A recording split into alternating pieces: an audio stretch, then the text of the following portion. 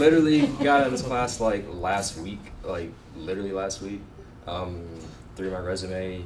He helps you with your resume too. Through my resume on clearance jobs. Indeed, got a call Friday. When did you graduate? From the class? Yeah, like last week, right? Like literally last week. I got a call from this dude and from Deloitte, which is in Virginia, Alexandria, for a junior DBA position. He talked to me for about 30 minutes, asked me some questions. He'll tell you everything that they're gonna ask you and stuff like that. He really focused on like RMAN and backup stuff. Fuck, this little fucker. Look at him. Yeah. So he said he can send me my offer letter like Monday, I think. He has to run my background clearance and stuff like that, so he doesn't do that, but he'll check it Monday and he'll be able to send me a offer letter. He already sent me the benefits package and stuff, so I already know like how much I'd get for insurance and stuff like that. And it was $110 a year. Okay. Oh, actually $115 a year actually. Good. So yeah. Good. Literally, so how was the interview? It wasn't bad. I mean, face to face, right? No, it was phone. It was phone, yeah. Lucky. It was phone. He asked me just a couple things about backups, performance tuning, AWR, stuff like that. He asked me what did I think was the most important privilege to give somebody? He's like, which one would you be more, a little bit, careful with? And I say, well, obviously trunk cake, because just like I said in class. Yeah, because trunk cake. Well, he'll explain all this to you guys. Trunk cake it can literally, ruin everything if you give it to the wrong person. So you have to be kind of careful with that. But yeah, that's pretty much it. How old are you?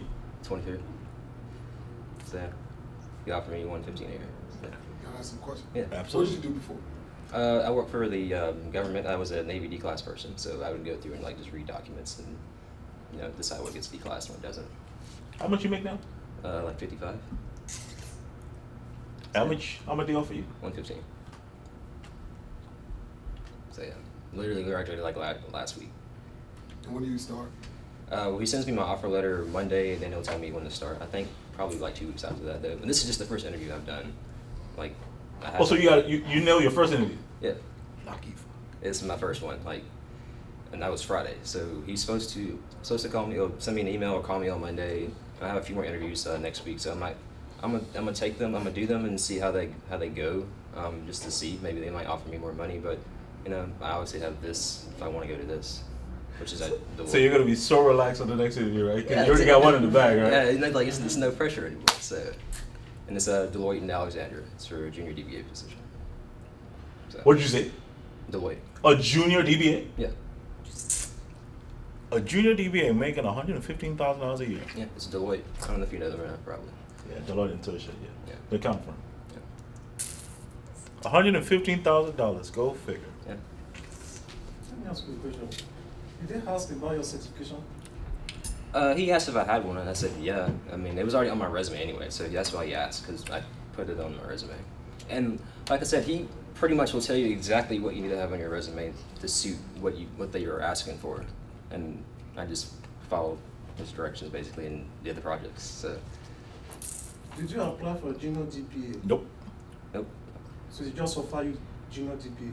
Yeah, he said, the way they did it was, I applied for like a senior DBA position, and he said, well, we're filling those positions really quickly, but I have this junior DBA position that might be able to get you in really quickly if you want to do this. So I was like, okay, man, that's fine with the salary he offered.